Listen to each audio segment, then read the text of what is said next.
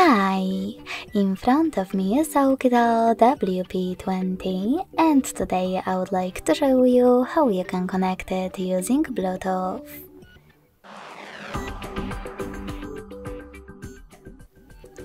Begin by going into Devices Settings and tapping on Connected Devices right away. Now select Pair New Device and wait for available ones to show up.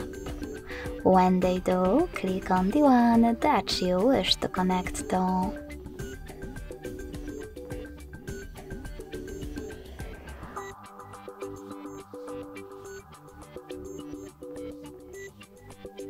Now tap on Pair in the pop-up and wait for the other device to accept your connection request.